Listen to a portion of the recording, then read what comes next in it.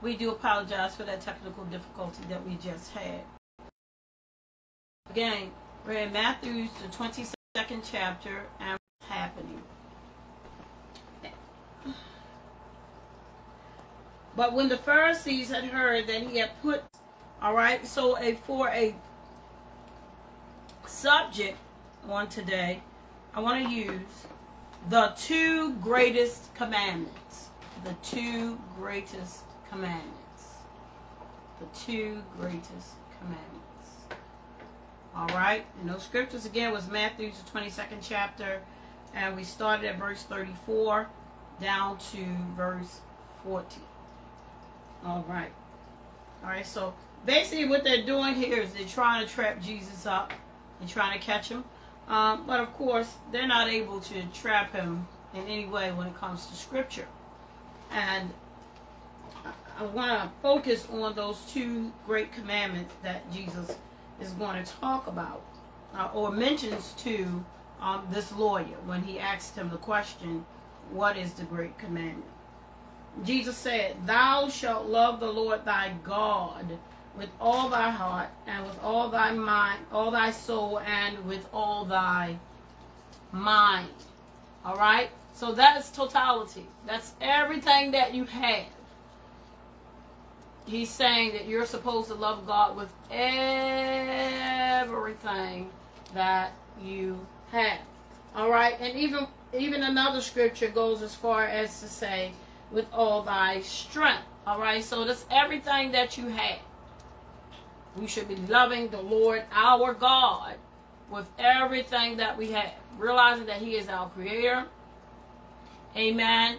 He's the one that made us. And we owe him everything.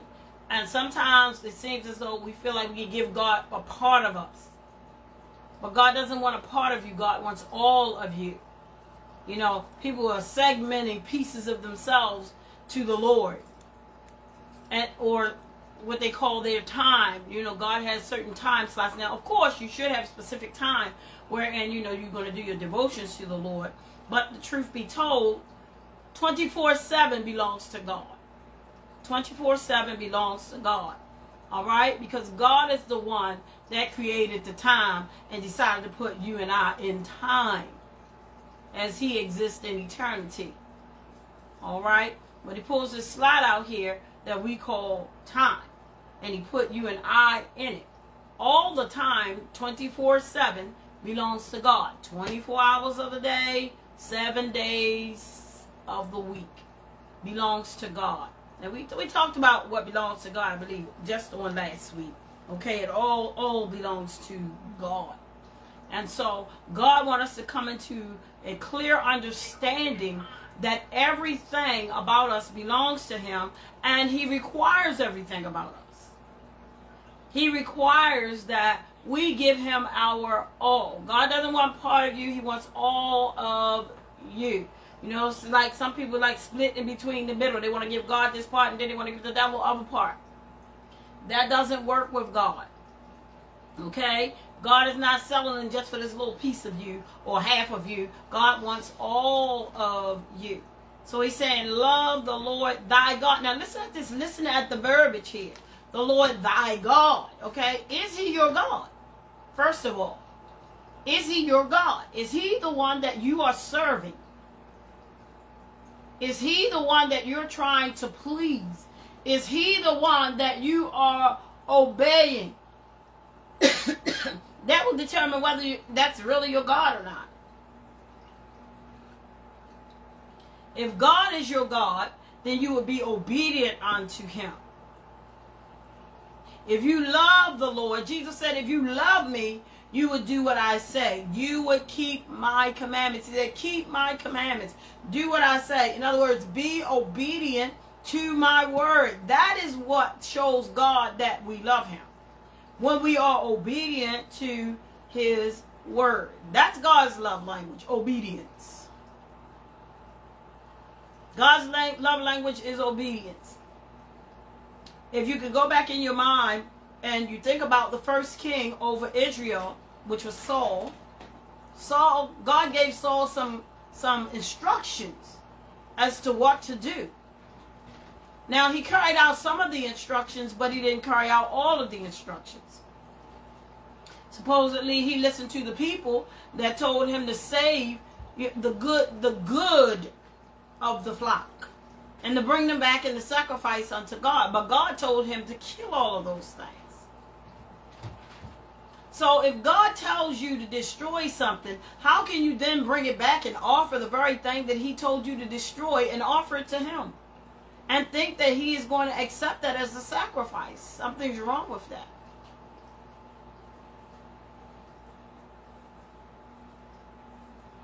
Something's wrong with that.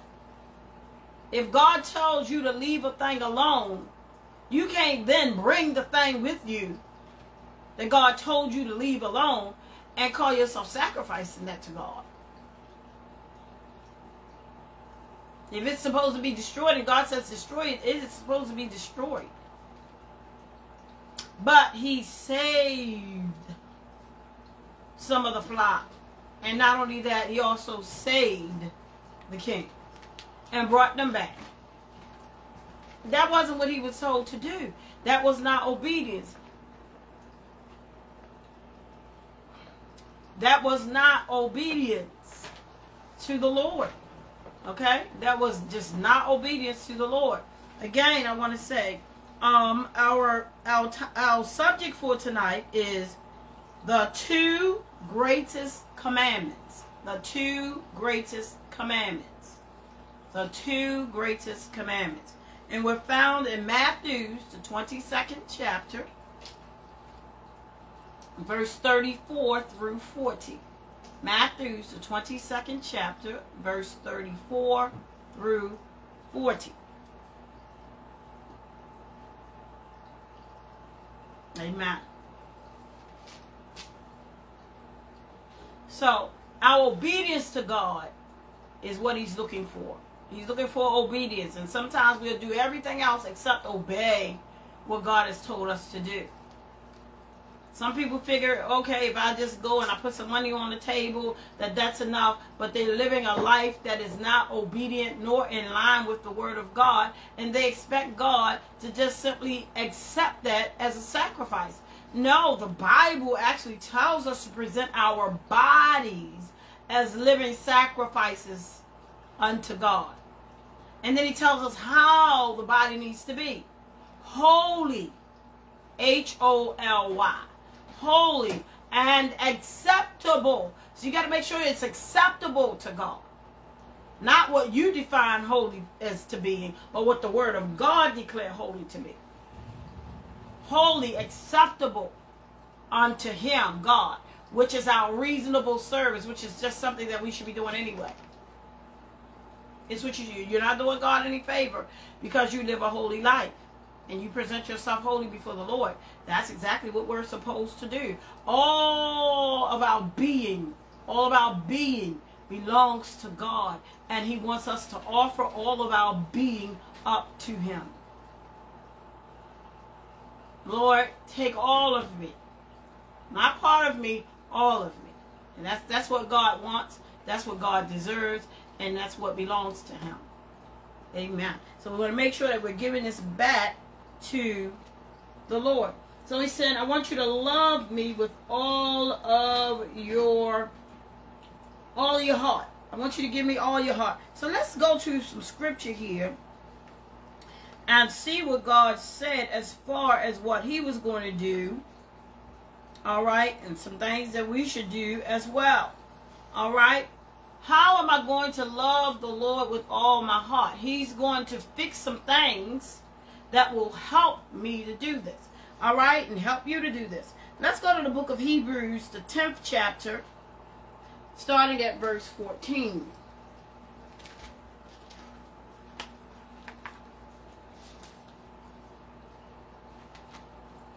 Hebrews, the 10th chapter, starting at verse 14.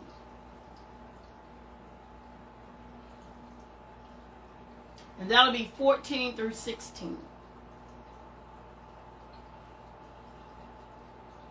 For by one offering he hath perfected forever them that are sanctified. All right, this is Jesus. perfecting his children, perfecting the saints of God. We sanctified through him. Whereof the Holy Ghost also is a witness to us. For after that he had said before, this is the covenant that I will make with them after those days, saith the Lord. I will put my laws into their hearts. See, before, the laws of God was written on tablets of stone. All right? And then they had plackets that they would take in frontlets. They would have the laws written and they would tie it around their head and it would come down like this. They had various ways for them to constantly see the word of God. But God is saying that's not what I'm going to do now. All right? I'm going to make it better. I'm going to make it better. Okay? Now we do still have the word written in written form. But he's made it even better. Okay? He said what I'm going to do is I will put my laws into their hearts, and in their minds will I write them. Okay? So I'm going to do an inside job. I'm going to do an inside job. Okay? It's not going to just be on the outside, but it needs to be an inside job. I'm going to put it inside of them. All right? I'm going to put it in their hearts. I'm going to make sure it's in their minds. All right? And the Holy Ghost will bring all things back to our remembrance, the Bible says. Okay? What the Lord has said. The Holy Ghost will bring the word of God back to your remembrance. The Holy Ghost will remind you how the Lord wants you to live. Okay? That's why you got to make sure you get in your word now. You got to get in the word. You got to study, show yourself approved unto God, workman that needed not to be ashamed, but rightly dividing the word of truth. You have to do that. You don't just go to church. You got to do that too now. You should go to church, hear the word of God, get as much of the word of God in you, because you do need to be taught the word. All right? You need that as well. But at the same time, you need to study the word of God for yourself also. Okay? You want to get the word of God in us. Get as much of the word in you as you possibly can. Especially in the day and time that we are living in, you're going to need the word. We are definitely going to need the word of God so that we can stand on the word. Because the adversary is trying to tear down everything he possibly can that's concerning the Lord. And if you don't have the word of God in your heart, I don't know how you're going to make it. Okay? You know, we don't know whether we're going to have these books that the word of God is contained in. Always. We don't know whether one day they're going to take the Bibles away or not. Get the word in your heart. Study the word. Get it on the inside. So that you'll know the word and you'll be full of the word. And remember who the word is. The word is Jesus.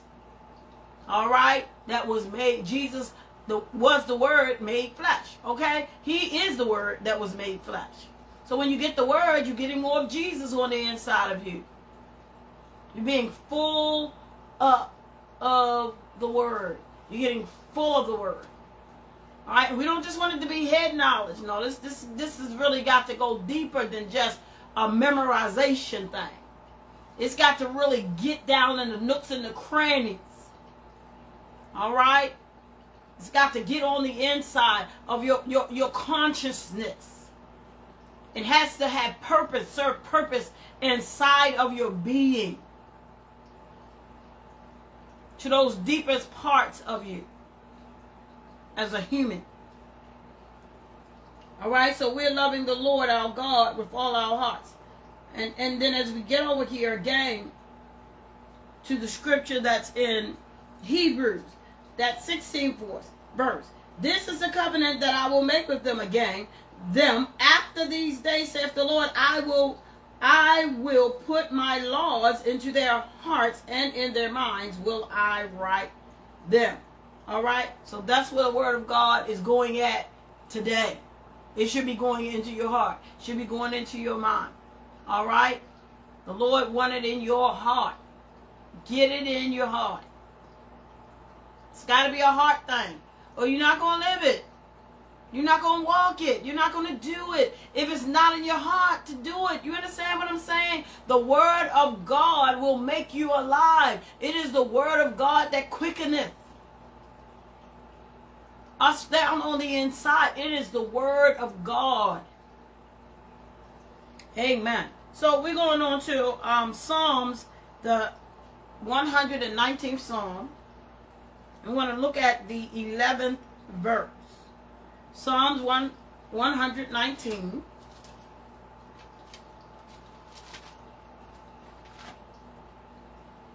And the 11th verse.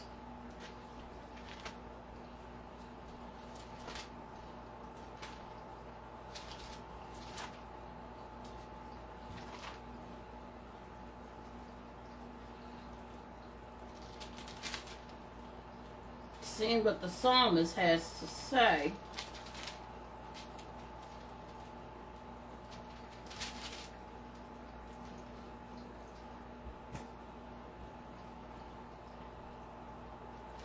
I'm going to go to the 10th verse. He says, with my, listen, not part, with my whole heart have I sought thee. When the last time that you went after God with all that was in you? With your whole heart, sincerely. With my whole heart have I sought thee.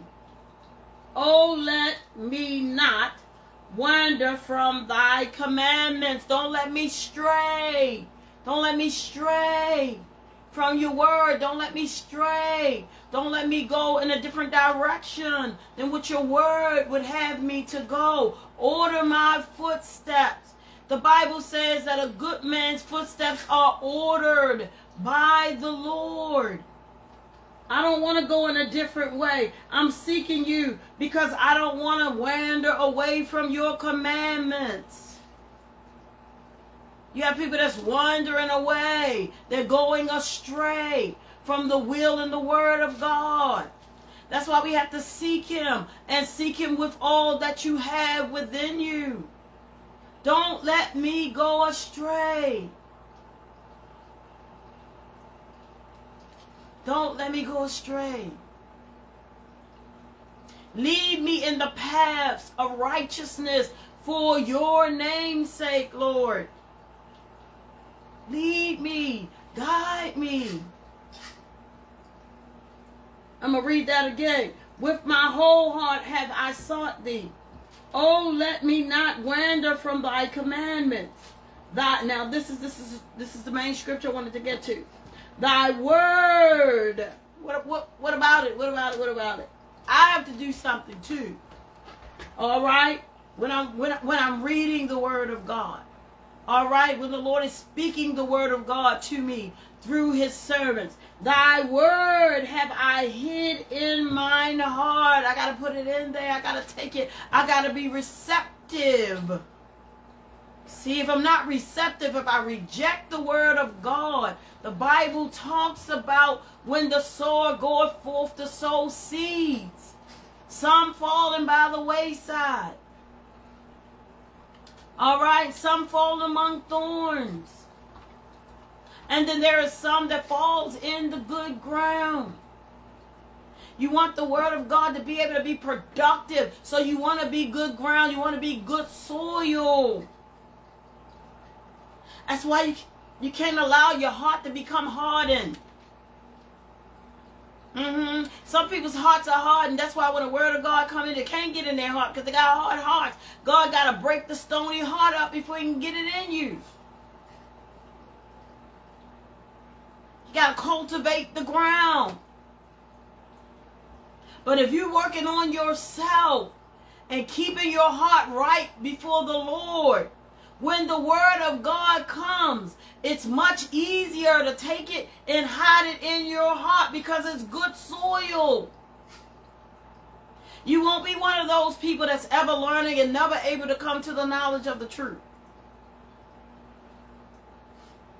You got to stay good soil, all right? Just because you're good soil today don't mean you're going to be good soil tomorrow. Because if you allow the soil to become hardened, because you're not allowing the word of God to constantly cultivate the ground. See, God is going to go in there, all right? He's going to stir up in there to keep that soil the way it needs to be, so that it's not hardened. And test and trial and tribulation, if we're not careful, will harden our hearts. We'll become hard-hearted. Not caring. Not having the love of God like we're supposed to. And the Holy Ghost came, and when it came, it says that the love of God was shed abroad in our hearts by the Holy Ghost. Why? Because God himself is love, and he wants to fill your heart with his love, because he wants the world to see the love of God. And how else can they see it but through those that have God on the inside? God wants us to be an example of his love toward the world and toward one another. But not only that, the Bible lets us know more or less that the world is looking at the church. The world is looking at those that are proclaiming to be saved, that are proclaiming to be the children of God. The Bible said, by this shall they know that you are my disciples, by the love you have one for another. All right? So as the people of God, we have to love one another. God is big on that. But I'm not getting to that scripture yet. So I don't want to go in deep into that portion. Let me stick with the God part right now. That's the first thing on the agenda, is loving God how we're supposed to and how he wants to be loved. And that's with everything that we have. So again, thy word have I hid in mine heart. Why? This is the reason. That I might not sin against thee. This is the reason why I put the word in my heart. This is the reason why I want it in my heart. So you got to have a desire toward the things of God. You have to have a desire toward the Lord. You have to have a desire toward the word of God, that you want the word, because God is his word. The word is God, okay? And if you don't want the word, you don't want God. This is the truth. If you don't want the word, you don't want God, because the word is God. In the beginning was the word, and the word was with God. The word was God, the Bible says. So, if the word is God, and you don't want the word, you don't want God. And you have to understand that. You can't have God without his word. It's impossible. So if you're going to have God, you're going to have his word. And we have to desire the word. The Bible said that we ought to desire the sincere milk of the word, that ye may grow thereby. And then you got to want to be like that heart. As the heart panteth after the water brook, so panteth my soul after thee, O God. I want you, more and more of you. And where can I get it? Right here. It's in the word. Here is God. Get the word of God in you. Now, how are you going to say that you love God, but you don't love his word? That's why we have to take the time out to read the word of God, because you want to get full of the word of God. You want more and more of him on the inside, so they can lead you and they can guide you in the ways that you're supposed to go in. So we want to be full of the word. And so that psalmist said, thy word have I hid in my heart. See, God's going to do a part, but then we have to do a part too. Lord, I thank you for the part that you're giving me, but I want you to know that I'm also going to search out the treasures of your word. I'm going to dig into the word also, so that I can receive more of you. See, God wants us to come after him also. As the song said, I'm chasing after you.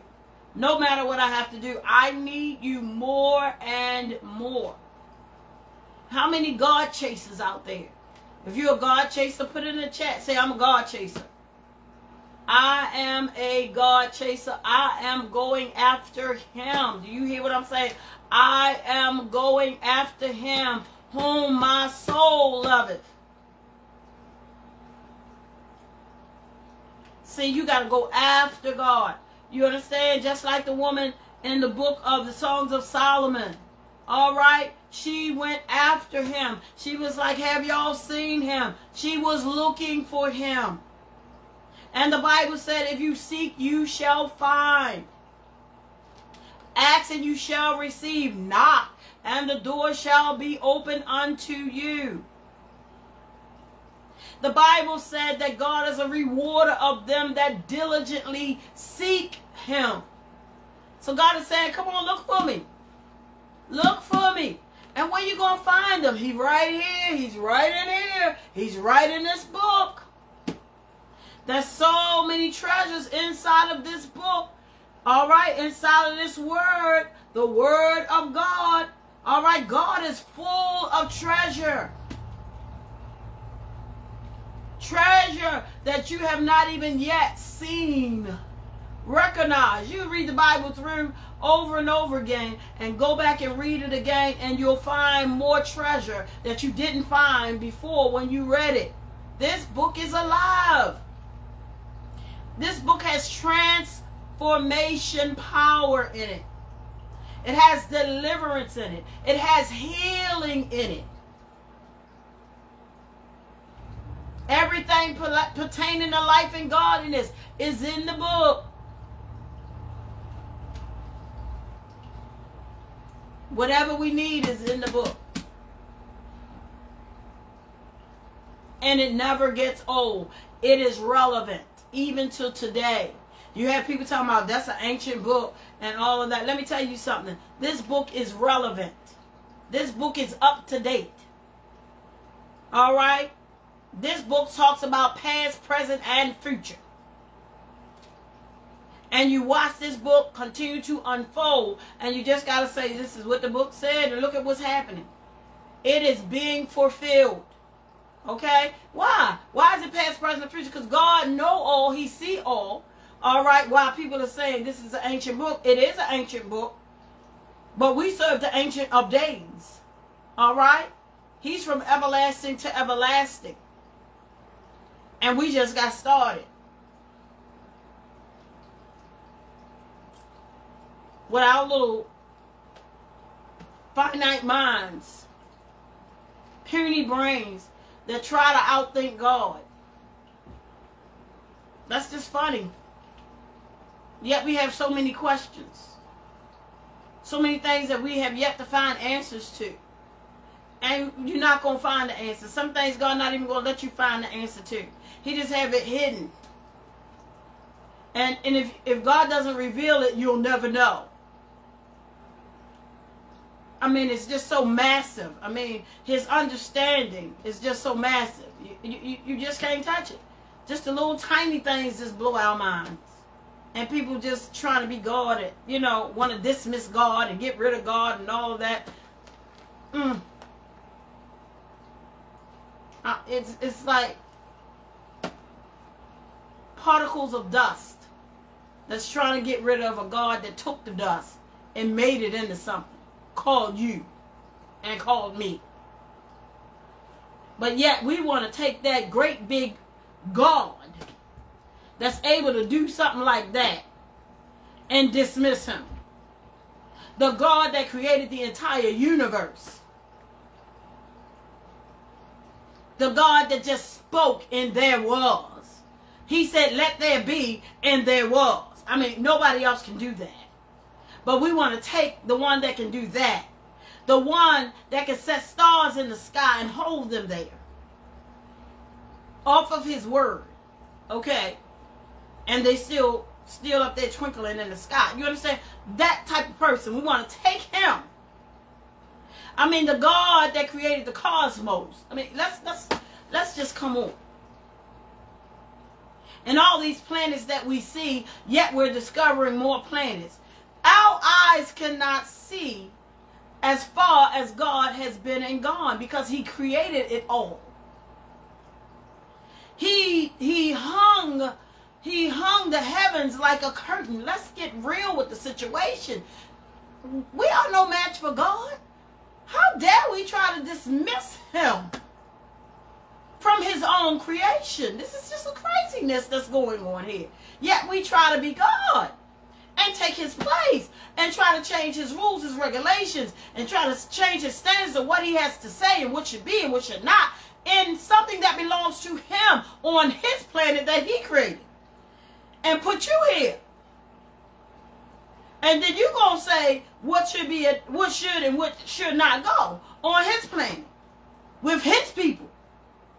You're going to change his people into what they want to be. See, we want to change ourselves and all that foolishness. That ain't nothing but the devil. Because they don't want God to be God.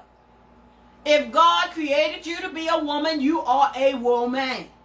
If God created you to be a man, he created you to be a man. That's what he wants you to be. But no, we want to play God. Be playing God. So I'm going to change myself. I'm going to go let the doctor give me some pills if I'm a man so I can get me some breast. So now I'm going to think I'm a woman. But I'm going to tell you, you're still not a woman. You're still a man. You're just a man with some breasts that put some hormones in your body that God did not originate to be there in that manner. See, God does all things well. He knows how to do the thing, but you got to go let the doctor do something to you for you to even have it. That already ought to let you know. The Creator do the creating. And then you got people that's cutting off body parts and getting somebody to fashion you something that you never even had in the beginning. And then you want to think that you a woman. And the woman that's going out here getting the pills, so you getting rid of trying to get rid of as much estrogen as you possibly can, and pumping yourself up with testosterone so that you can get yourself a beard. Because we do have some of those hormones in our body anyway. But you're going to amplify yours because you want to be a man. I don't care how much you want to be a man, you're still not a man with the beard. You're still not a man because, see, you didn't create yourself, so you can't make yourself beard. I don't care what you do. It's just like you can't turn a dog into a cat. It's not a cat, honey. It's not a cat. It's a dog. And stop. You can't turn somebody try to turn a dog into a cat and a cat into a dog. That's just crazy. Think about it. It wasn't meant to be that. And if you were able to do it, that means you're screwing something up. You're screwing it up. Because it wasn't meant to be that way. That's when we get perversion. See, all that stuff is of the devil. And that's why the devil don't want you to get the word of God in your heart. So you can have a clear-cut understanding of the will of God, the one that created everything.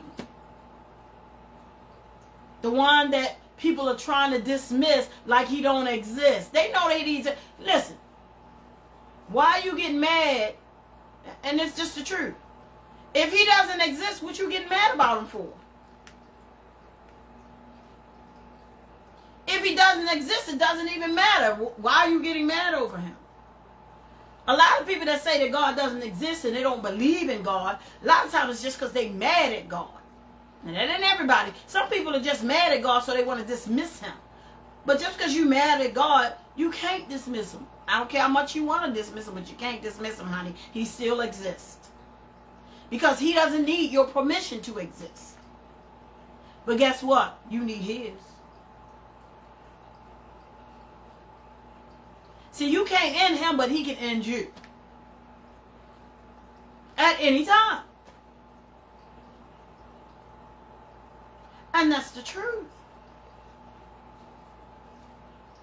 God is God, and he's going to continue to be God, and can't nobody stop him from being God. So they can do whatever they want down here on this earth until a certain point, because everybody is going to meet God. Everybody going to meet their maker. Everybody. And guess what? He know what parts he put on you and what he didn't put on you. So when you stand before him, He's not going to make no mistake. I don't care if you was able to take some pills to get your voice light so you can sound like you no longer a male. It doesn't matter, honey. Or make it deeper so you can sound, get your voice light so you can sound like a female, or make it deeper so you can sound like a man. God know you what you are. He know what he created. He said, I know how many hairs are on your head. That's how much God know you. He know the package he put together. The Lord said, a sparrow don't even fall to the ground and I not know it.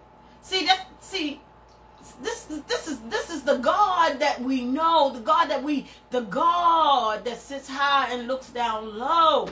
He know everything. He is omniscient, honey. You don't get nothing past him.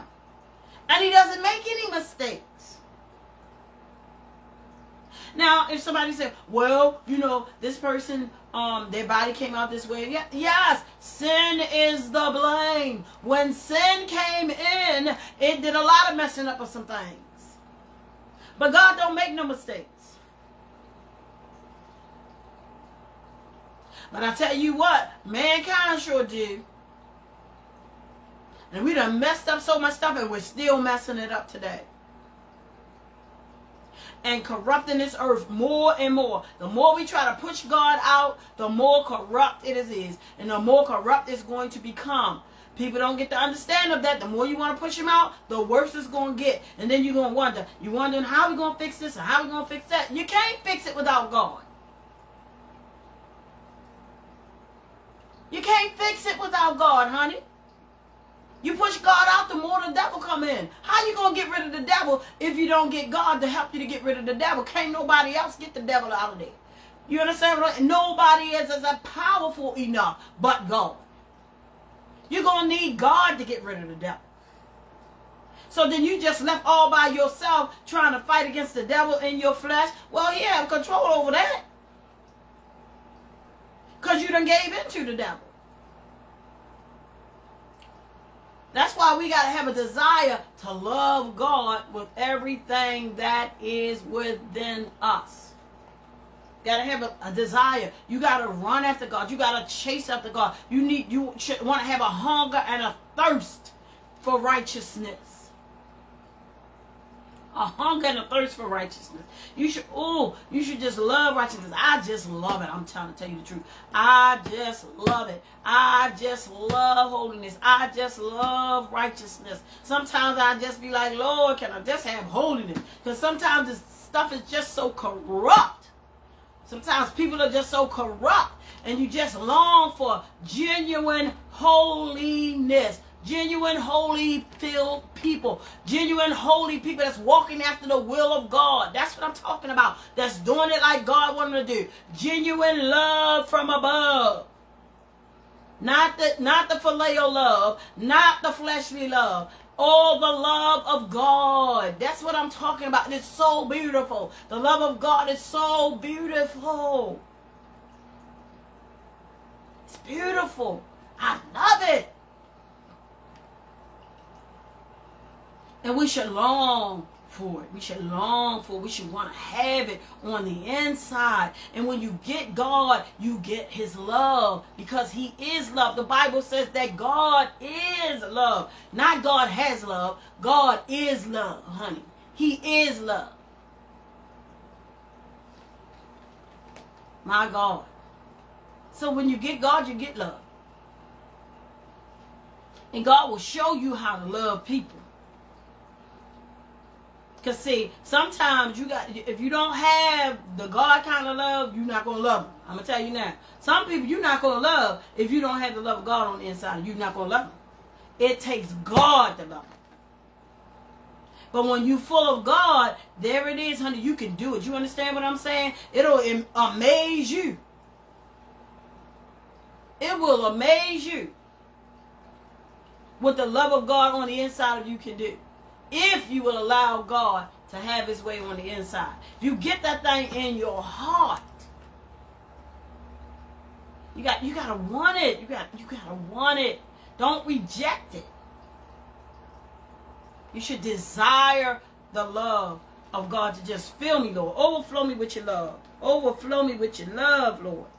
I'm going to the book of Matthew, the 15th chapter.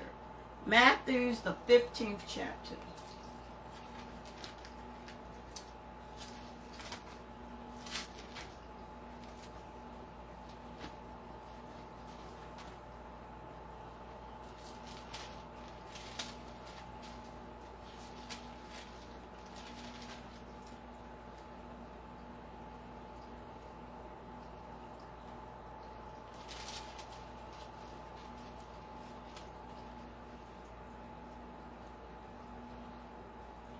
Matthew, the 15th chapter, verse 7 to 9. Matthew, the 15th chapter, verse 7 to 9.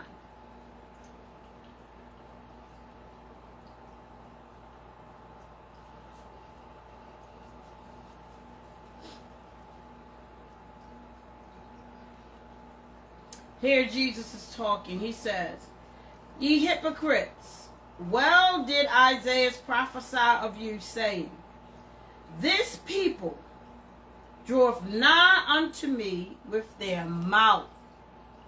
See, you got a lot of people that's talking about God. God this, and God that. Well, Jesus this, and Jesus that. And he's my Savior. I belong to God. Oh, I choose the Lord. But your life is going to show whether you really do. Okay? Isaiah said, this people drove nigh, talking about God here though. God is saying, this people drove nigh unto me with their mouth. Listen to that. And honoreth me with their lips. It's lip service.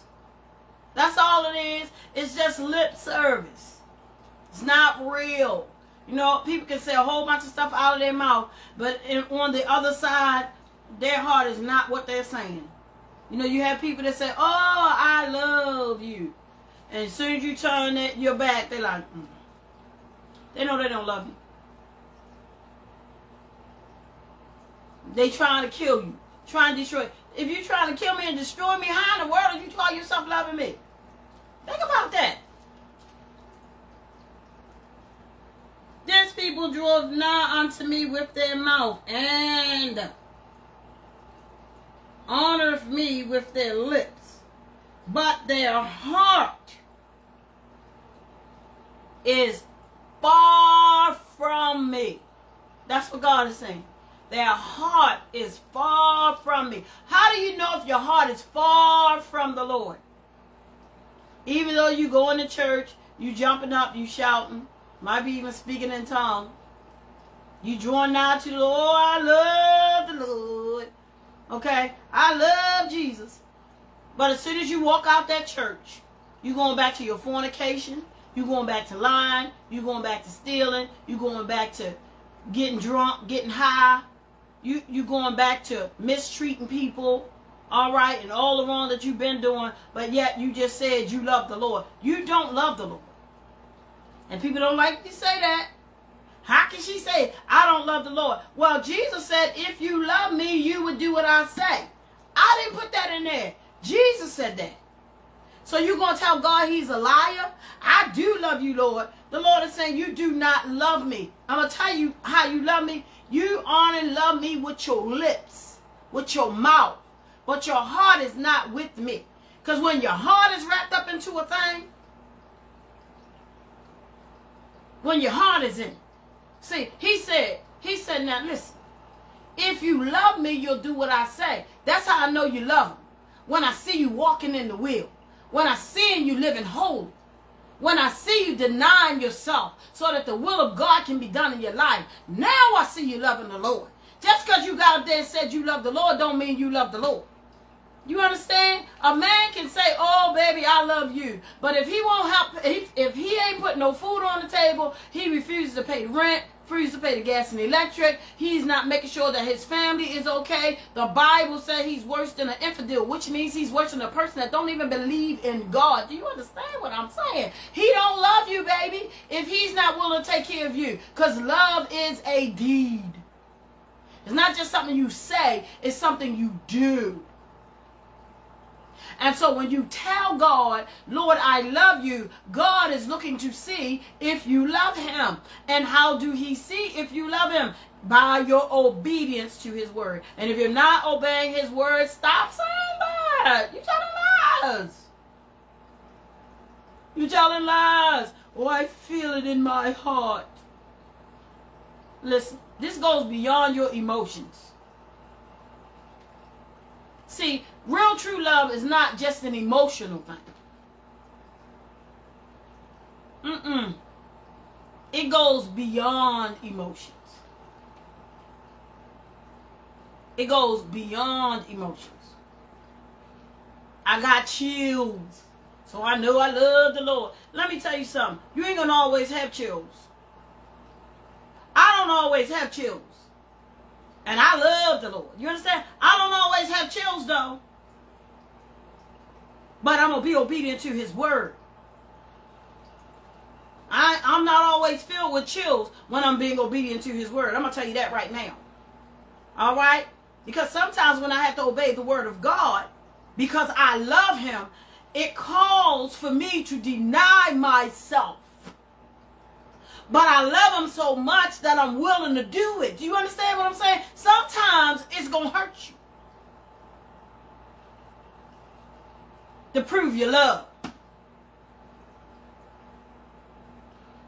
No. It's not always going to be the butterfly. Ooh, just feeling real good. I can just shout right now. Okay, when you got to hold your peace and let the Lord fight your battle, you ain't going to feel like jumping up and shouting. When the fire is moving on the inside, like David said. You're not going to feel like jumping up and shouting. But love says that I'm going to do what I'm supposed to do so that I can represent you here on this earth. I'm not going to give into my flesh.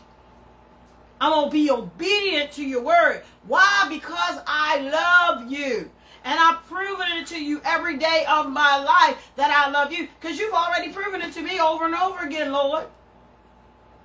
You understand? When Jesus hung on Calvary's cross, that was nothing but love hanging up there. I mean, that was nothing but love hanging up there. While he was allowing them to beat him with the cat of nine tails. Love, baby. Love was being whipped. Love was bruised for our iniquities. It was love. With his stripes we are healed. That was love. Genuine love. Pure agape love. Do you hear me? Do you think he felt good doing that? That didn't feel good. But it was love, honey. So if you're waiting for love to always feel good, it's not going to happen. If you got to feel good to show love to God, you ain't going to show it. Oh, no, because it's going to cost you something. Oh, yeah, it's going to cost you something to show the love of God. It's going to cost you something, even to show it to people. It's going to cost you something. That's why we got to get this word in our heart. We got to get it in us. And I'm not talking, it's not this hard. You know, we do this, but it's not this. Okay, we got to get it in there. We got to get it in. We got to want to get it in. And you got to get in your scripture. If you don't get in your scripture, you can't get full of the word. That's why the devil don't want you to get in your word. You can do anything else but get in your word. He don't want you to read the Bible. You falling asleep every time you read the Bible. Know that you got to make time to read the word of God. And you want to make time every day. Not some days, but you want to make time to read the word of God every single day. This is our roadmap to heaven. This is our instructions for life, period. Okay? This is our instructions how to live our lives. This is the do's and the don'ts. It tells us what to do. It tells us what not to do. Even concerning other people.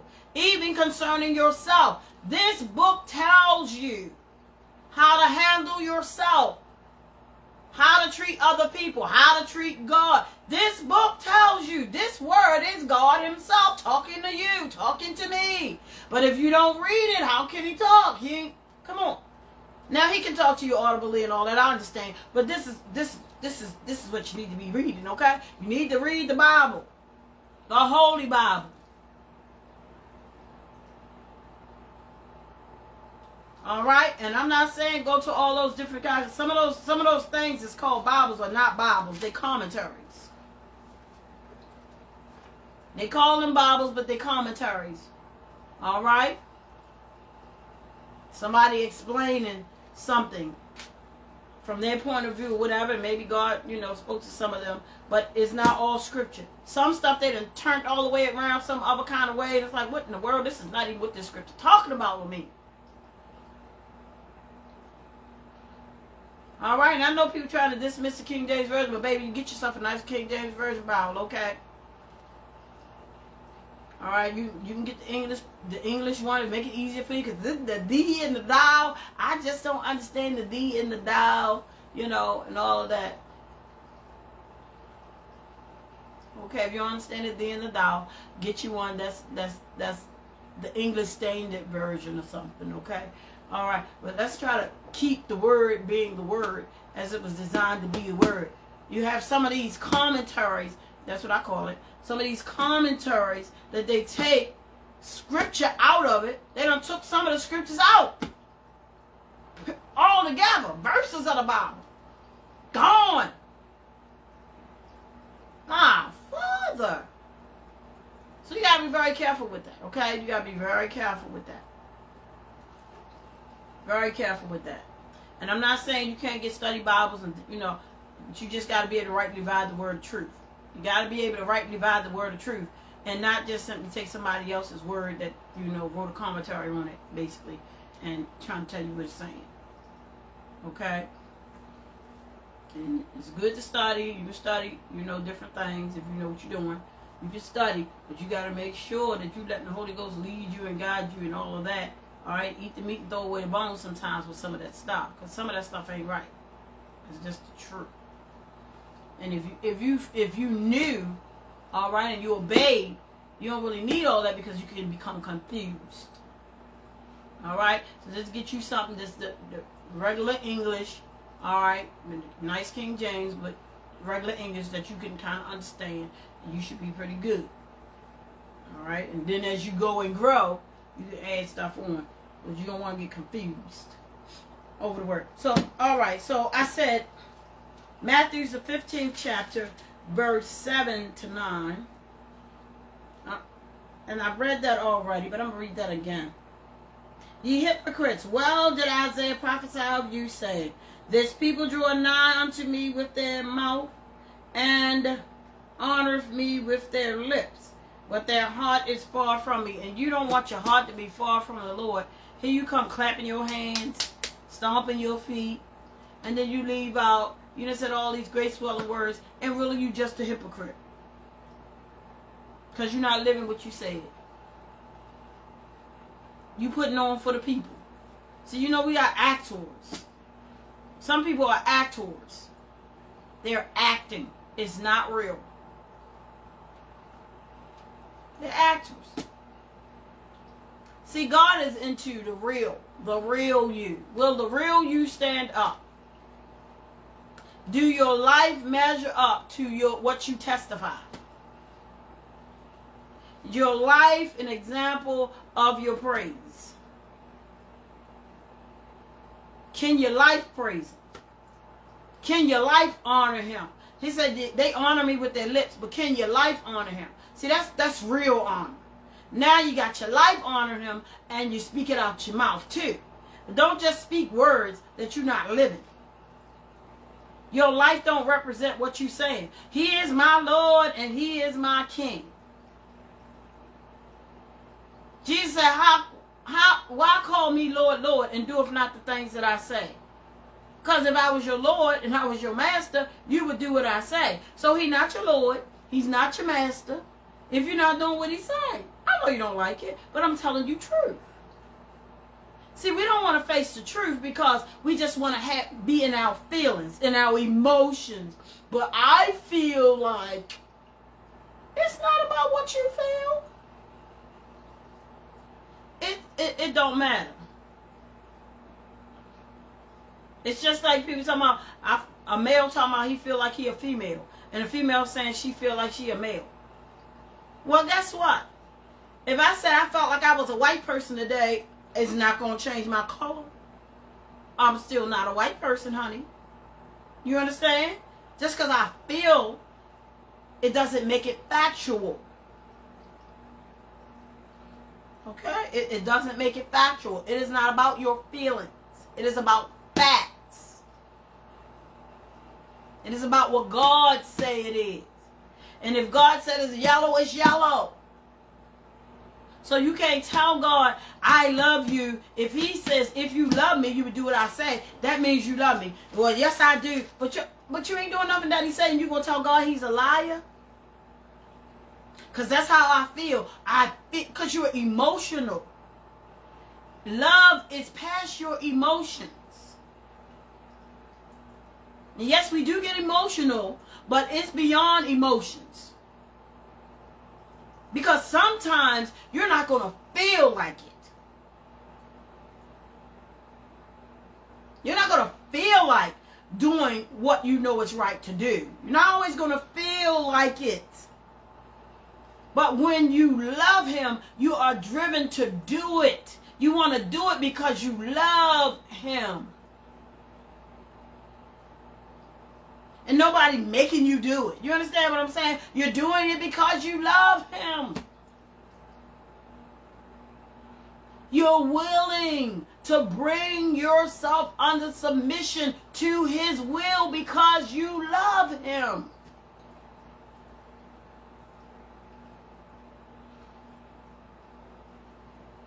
You know, the cliche goes, put your money where your mouth is. No, put your life where your mouth is. Show it through your actions. What you do says whether you really love him or not.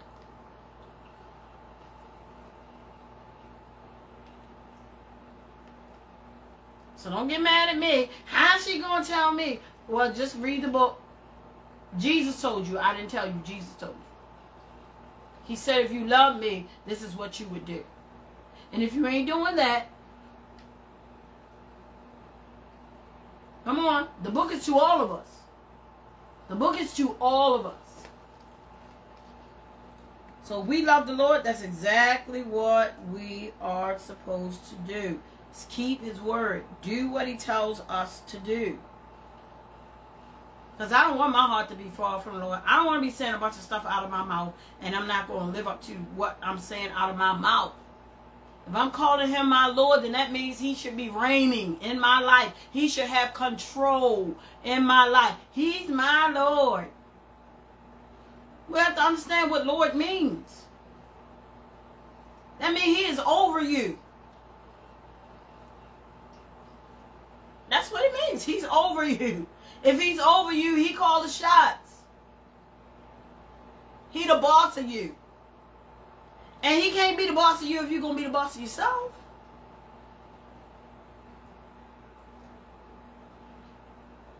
See, we want to be sometimey with the thing. Sometimes we want God to be the boss of us. It depends on what it is.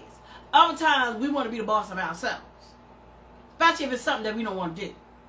Even though it's the right thing. We don't want God to be the boss then. We want to be the boss. And we want to call the shots. Because we don't like it. We don't like the will right now. I don't like the will of God. I don't want to do that. You know, I don't want to have to do that. I don't want to humble myself. I don't want to have to humble myself. You know, sometimes God saying, go apologize to somebody. And you just, you know, you wrestling. I don't want to go back and apologize to them because your pride is hurting you. Oh, my God. I don't want to go back and tell them, you know, I used to have that problem when, you know, with my stepfather. Oh, my Lord Jesus. When I was younger. Woo! That put a hurting up on me. I'm trying to tell you the truth. Woo! That killed me out. That killed my flesh. If I'm trying to tell you, if that thing wasn't killing my flesh, because the truth of the matter was, I felt like he was not my father. I'm telling you, he was my father. And, whoo, it was a rough sailing for me. At times, things get better as you go, and learn the ways of the Lord. But I'm trying to tell you, Jesus, I would have to go back and apologize. And it would be, I could feel the pain. I'm trying to tell you, I was feeling the pain. Because I had to humble myself down and go back and say that I was sorry. And a friend of mine told me the truth. She was like, well, if you don't do it, you won't have to go back and apologize. Which was so true. And it seemed like you just would get that, but yeah, she helped me out. She helped me out. Just with those 3 words. If you don't do it, you won't have to go back and apologize.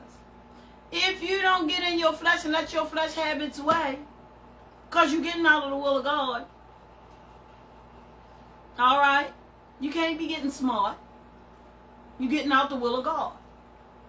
And if you get out the will of God, if you're going to be in the will, if you're going to get back in the will, you're going to have to get the thing right. So sometimes it's a killing. Because you got to humble yourself. You have to kill your flesh, kill the pride out, so you can do the will of God. This is just the truth. If you want to be right with Him. And it is so worth it. It's worth it. The devil don't want you to live the word. The devil don't want you to be a peacemaker. He don't want it. He loves confusion. But God is not the author of confusion. He's not the author of confusion. Let me go ahead and move on. You got to love the Lord with all your heart. You got to love the Lord with all your soul, your total being. All right? And you got to love the Lord with all your mind, your thinking, your consciousness. God talks about that as well in His Word, how we should think. All right? And you can only think the ways of God if you allow the Word of God to transform your mind. The Bible said, and be ye transformed by the renewing of your mind. You got to let God in your mind, honey. You got to let God in your psyche here. You got to let God move the cobwebs out. You got to allow God to change your way of thinking. So the next time somebody try to tell you you've been brainwashed, say you're absolutely right. The blood of Jesus had to wash my nasty, dirty, filthy brain. I needed a new mind, honey. Because my mind was not righteous. I'm so glad I've been brainwashed. That's the kind of washing of the brain I had. A cleansing, a purifying in the brain. I'm not brainwashed where, somebody just done taking me over and I just don't know my left from my right and they just got this control. I'm walking around like a mummy. No. But thank God for washing our brains.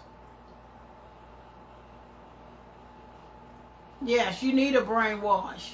Be ye transformed by the renewing of your mind so God can turn you into what He wants you to be. All right? The type of person He wants you to be, which is a godly person. We were walking around dead in trespasses and in our sins. But thanks be to God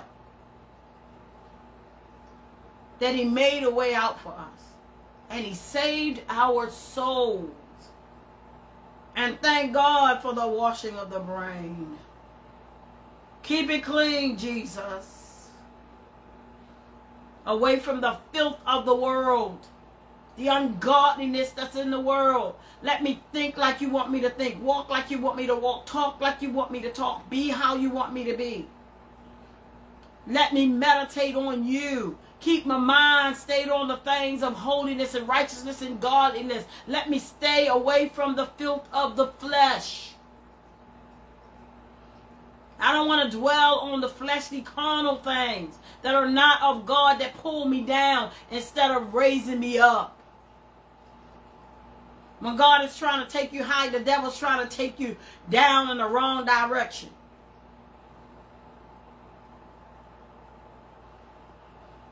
God is trying to pull you up and the devil's trying to pull you down into ungodliness and filthiness and unrighteousness.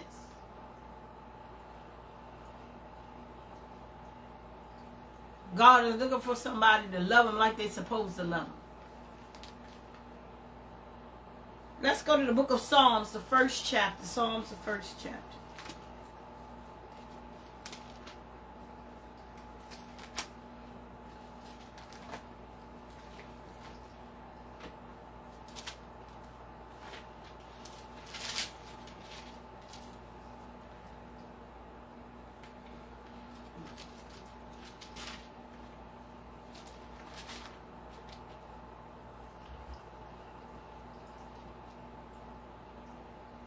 Psalms, the first chapter, and the second verse. Well, I'm going to go to the first verse and carry on just to get a little bit more. Blessed is the man that walketh not in the counsel of the ungodly. Okay? If they're not righteous or they're not holy, don't walk in their counsel. Because listen, God's ways are not carnal ways. The spirit lusteth against the flesh, the flesh lusteth against the spirit. And God does not respond like carnality would respond. So if they are ungodly counselors, all right, and that they are telling you things contrary to the will and the word of God, do not walk in that. Blessed is the man that walketh not in the counsel of the ungodly, nor standeth in the way of sinners, nor sitteth in the seat of the scornful. Yeah. But, this is my verse I want to get to. But, his delight is in what? In the law of the Lord. Now listen at this, because we're dealing with the mind. And in his law doeth he meditate, think, go over and over, day and night. See, you got to go over the word. You got to go over the word in your head, honey, in your mind. You got to rehearse the word of God. You want to get it locked inside of your being. You want it to be in your heart, not just book knowledge here. I know it. It says da da da da da da da da da. No, this thing has got to capture you. Has to become a part of you. That's when it's in your heart. When it becomes a part of you. And you get wrapped, tied, and tangled up in it. You understand what I'm saying? So when the devil comes, he can't get it out. Because he comes because he want to get the word of God out of you. He want to be able to take the word of God away from you.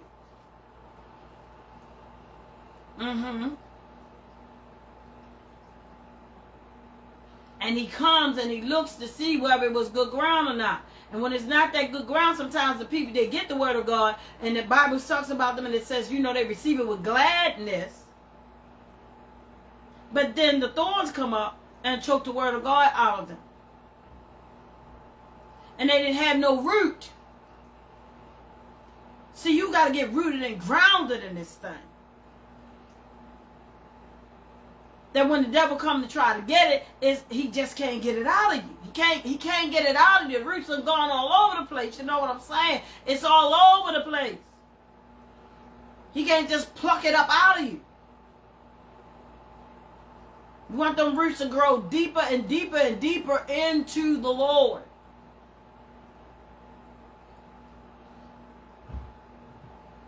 More and more of the word. More and more of the word. Meditating on that word. Taking the word of God in. Thinking on the word of God. Let the word of God show you how God wants you to live. On a daily basis. Bask in the word of God. It's so good. So good. I can't even explain how good it is. It's good. I cannot explain it. But some of you know what I'm talking about. When you get in the Word of God, and when you're full of the Spirit of God, and you get in the Word of God, the connection, and it's like you can feel your soul feasting on the Word.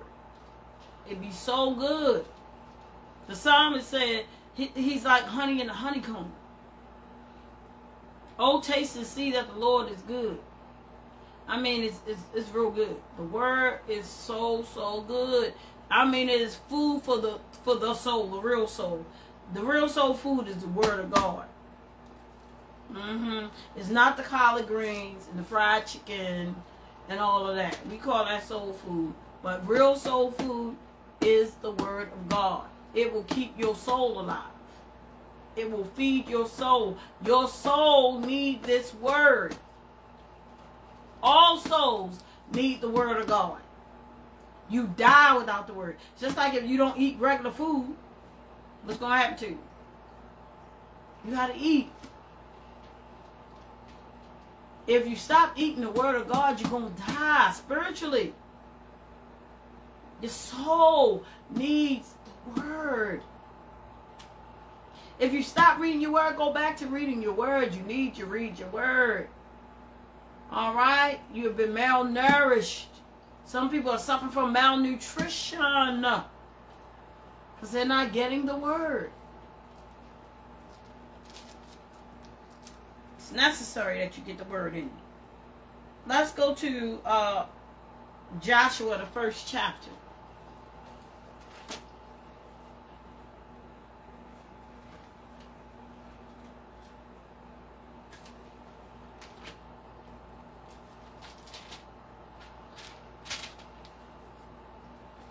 Joshua, 1st chapter, and see what God had to say to Joshua. Because God will help us out, tell us what we need to do. Joshua, the 1st chapter, the 8th verse. It says, "This book of the law shall not depart out of thy mouth." So don't cease to speak about the Word. So they would sit at the table and they would talk about the Word. But thou shalt meditate, think on this, go over it and over, meditate, mutter, go over it over and over and over again. The Lord is my shepherd, I shall not want. The Lord is my shepherd, I shall not want. The Lord is my shepherd, I shall not want. Think on that thing. You understand what I'm saying? Mutter over and over. But thou shalt meditate therein day and night. Why? Listen, why? This book of the law shall not depart out of thy mouth, but thou shalt meditate therein day and night. All right? Day and night. Think on the Word throughout the day. Think on the Word day and night. Why? That thou mayest observe to do according to all that is written therein. I want to do it all, Lord. How can I observe to do all? By thinking about it. By meditating on it. All right? I want to be careful to make sure that I'm doing what God wants me to do. So I got to think on His Word. When they say, what would Jesus do? The Word will tell you.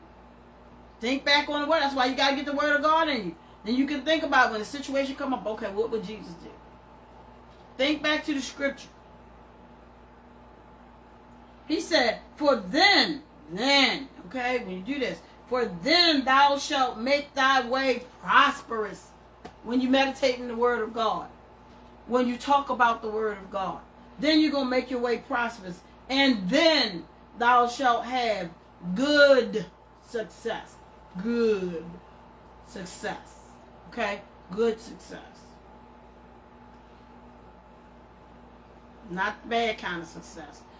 But good success. Good success. Success that is of God. All right? The blessings of the Lord. You want them to overflow you. All right. And so let me go back real quick. I'm about to wrap this up. But I want to finish this, and I'm trying to do it pretty quickly. Back to the 22nd chapter, so I can go to my next verse there.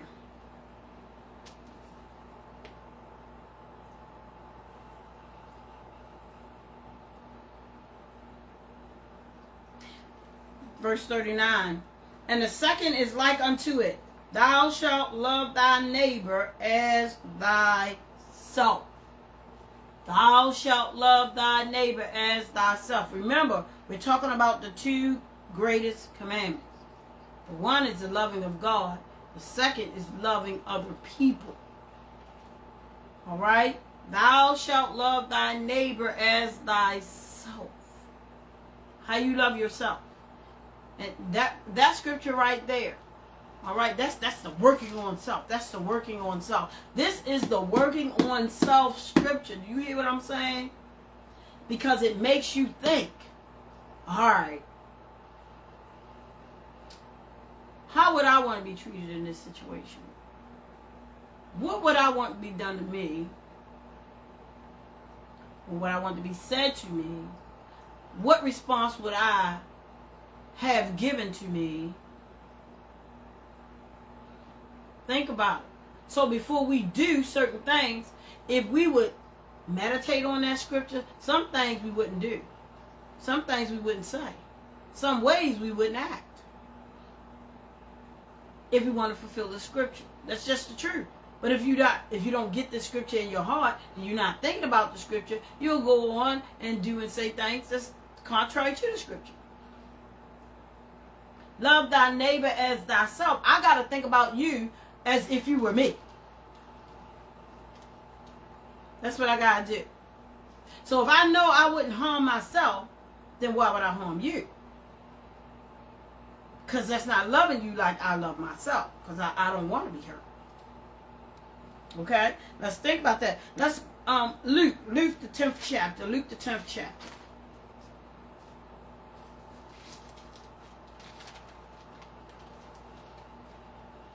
Luke the 10th chapter, verse 25 to 37. And behold, a certain lawyer stood up and tempted him, saying, Master, what shall I do to inherit eternal life? He said unto him, What is written in the law? How readest thou? And this is what the man said. And he answering said, Thou shalt love the Lord thy God with all thy heart, and with all thy soul, and with all thy strength, and with all thy mind, and thy neighbor as thyself. And he said unto him, this is what Jesus said, Thou hast answered right. This do, and thou shalt live.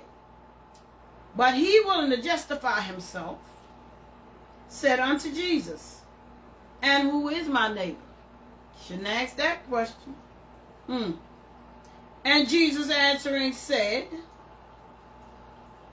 A certain man went down from Jerusalem to Jericho, and fell among thieves, which stripped him of his raiment, and wounded him, and departed, leaving him half dead. And by chance there came down a certain priest that way, and when he saw him, he passed by on the other side. And likewise a Levite, when he was at the place, came and looked on him, and passed by on the other side. But a certain Samaritan, as he journeyed, came where he was. And when he saw him, he had compassion on him, and went to him, and bound up his wounds, pouring in oil and wine, and set him on his own beast, and brought him to an inn, and took care of him. And on the morrow, when he departed, he took out 2 pence, and gave them to the host, and said unto them, Take care of him, and whatsoever thou spendest more, when I come again, I will repay thee. Which now of these three thinkest thou was neighbor unto him that fell among the thieves? And he said, he that shewed mercy on him. Then said Jesus unto him, go and do thou likewise. So in other words, your neighbor is everybody. Everybody. Your neighbor is everybody. This man was leaving from Jerusalem going down to Jericho. A priest comes, looks, goes about his way, goes on the other side. He's not going to help the man. A Levite comes, he looks on the man and goes on the other side. He doesn't help the man. But a Samaritan, more or less, it seems as though he probably wasn't his kind. The Samaritan has the compassion on this man. And the Lord is saying, I want you to have compassion on everybody. You understand? Not just your people. I want you to go and show human beings. Human beings. Love. Love your neighbor as yourself. If you see they have need, then help them. If you have the ability to help them, help them. Show the love of God. How would you want somebody to do you? If you had children and you were not capable of doing everything that your children had need of, okay, would you not want somebody to help you? So if you see somebody else in that state, and you have the ability to help them, you should help them. Don't be talking about just me, myself, and I. No, that's your neighbor. God shows you a need. And if you're capable of assisting with that need, then do that. Love your neighbor as yourself. Mankind. Not your race. Not just your church folk. Not just your family members. Blood is thicker than water. Don't just help them. Help mankind. If we can lend a helping hand, then that's what God wants us to do. Love the neighbors as ourselves. And I'm almost done here. Matthew, the 7th chapter and verse 12. I basically said it, I believe, but we're going to read it real quick. Matthew, the 7th chapter and verse 12. And this is my last verse of scripture. I just wanted to get through this.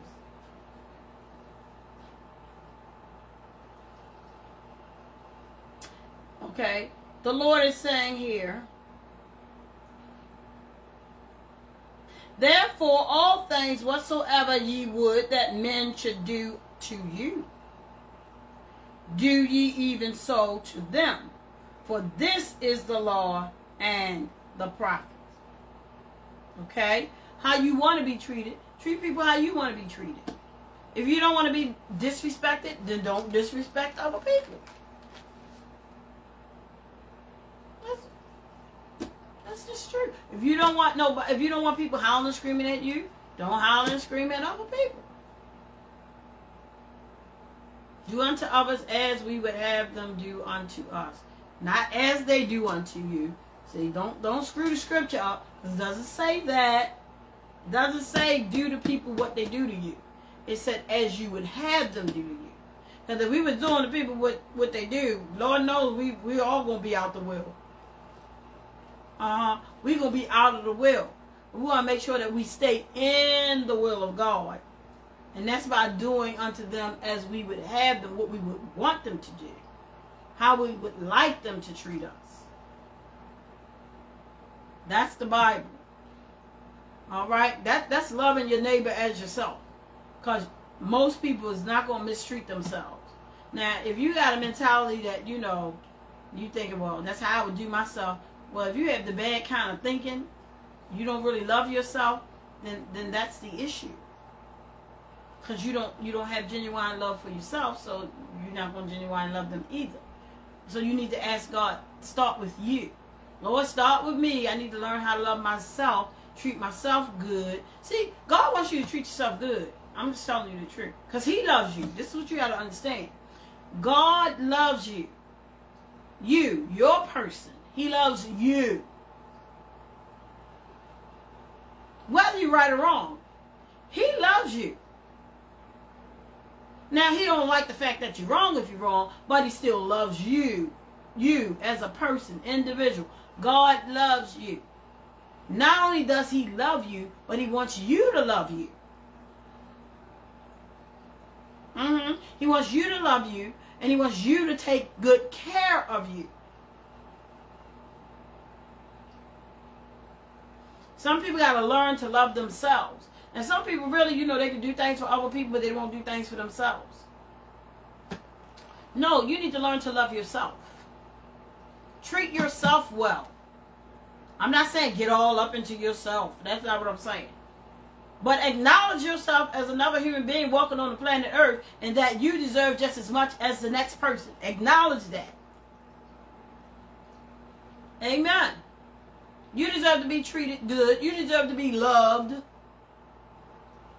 God loves you. I mean, listen, if God loves you, come on. Love yourself. Do better for yourself. Make yourself feel good, honey. Make yourself feel good. Do some things that you like to do. I'm not talking about nothing outside the will of God, because that's just, don't do unrighteous, okay? But treat yourself good, okay? Think of some things that make you happy, things that make you smile. You don't have to wait for other people to do things for you all the time. Do it for yourself. Do it for yourself. Sometimes people waiting for somebody to take them out to dinner or something like that. You don't have to wait for nobody to take you to dinner. What you want? Go to the restaurant, order it, sit down, eat it. You don't have to be with people all the time. Some people, if they don't have other people, they just lost. Sometimes it's good to go out by yourself. Some people, they can't even go to the mall by themselves. They can't go shopping.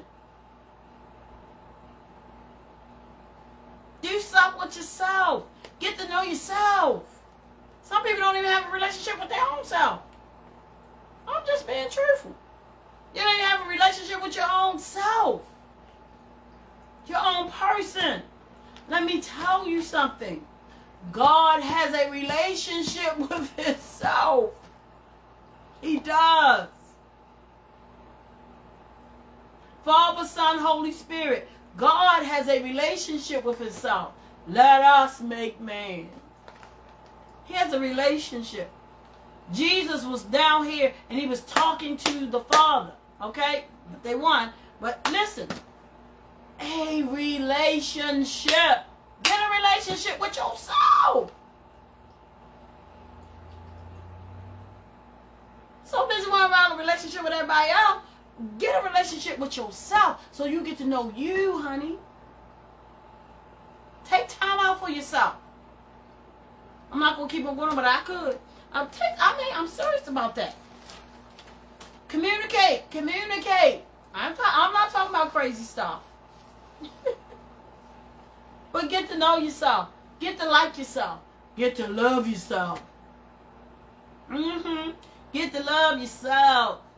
Have patience with yourself sometimes. Stop throwing yourself under the bus. All right? If you can do better, say, I can do better. I'm going to do better. Forgive yourself. If God's forgiven you, why are you still holding it over your own head? Move on. Get past it. Forgive yourself. You forgiving other people, forgive yourself. Yes, it was wrong, but forgive yourself. Forgiveness is available. Nobody's saying to be like, oh, it doesn't matter. No, it did matter. Yes, I did it. I'm sorry. I repented for it. Now I'm going to move on with my life. I'm not going to live in it. It's over. It's done. God forgave you. Move on and be happy. Forgive yourself, honey. Love yourself. And sometimes that's why some people can't do things that they should toward other people, because they don't have it for themselves. So they ain't forgiving themselves, they ain't forgiving you. Some people hate themselves. You got to get past that, honey, because God loves you. He don't want you hating up on yourself. I don't care what people have said about you. You understand? You deserve love. You deserve love. And it doesn't matter about what they have to say. It doesn't matter how they feel. Okay? Because the greatest of all love you, and that's God. I mean God. I mean God. God loves you. And that's what means the most. That's what means the most. The two greatest commandments. Alright? So that's what we talked about tonight. So that's about loving God. And it's about loving our neighbors as we love ourselves. Okay? That's what that's about. At this time, I'm going to ask if you would go to your Givelify, go to your Cash App. Amen. And just be a blessing to the ministry, if you will. We are thankful that you decided to join us again today. God bless you. Amen. And take that word of God in and rake it to yourself. Come back and listen to it all over again and get in your word all over again. And just allow God to open the word of God inside of you, to expand it, in your mind, to enlighten you more and more, all right? And meditate on that word. Feast on that word. And let God change some things that need to be changed. He'll do it if you let him. If you know that you're not in the place where you need to be, spiritually, concerning these scriptures, then that means there's just work to be done. We all have work to be done. We all got to work. You understand what I'm saying? All of us. Because we all have not yet arrived.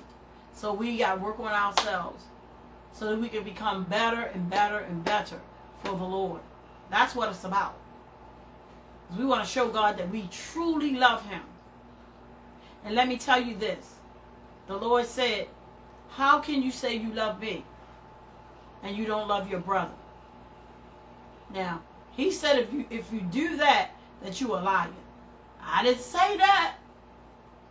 The Bible tells us that. How can you love God whom you have not seen and hate your brother who you see? See, you can't separate God from his people.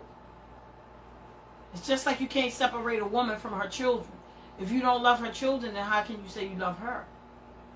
Because her children are a part of her. And God is that way. My children are a part of me. And if you can't stand my children, you can't stand me. When you can't stand them, you can't stand me. You understand what I'm saying? That's why when people do you wrong, they're not just doing you wrong, they're doing God wrong. And God is taking it personal. And he tells you, don't try to fix it yourself. Vengeance is mine, saith the Lord. All right? God knows how to fight those battles. So if you're walking around with hatred and malice and all that stuff against your brother or your sister in Christ, you got to get it straight. You got to get it fixed. Because you're not going to be saved. You hear me? You're not going to make it to heaven with hatred in your heart against your brothers and your sisters. It's impossible. Impossible. So let's get all those things in line and get those things straight. Because we have to love one another. That's the family thing. Get that right first. Okay? Get it all right, structured right like it needs to be. Toward one another. And don't wait till tomorrow. Do it today. You got something going on, you need to get it right, do it today. If you're able to do it today, do it today. Because who knows what tomorrow may bring. And who knows who's going to still be here tomorrow. You don't know and I don't know. Amen. Amen. God bless you. Remember, we love you, but God loves you best. Be blessed.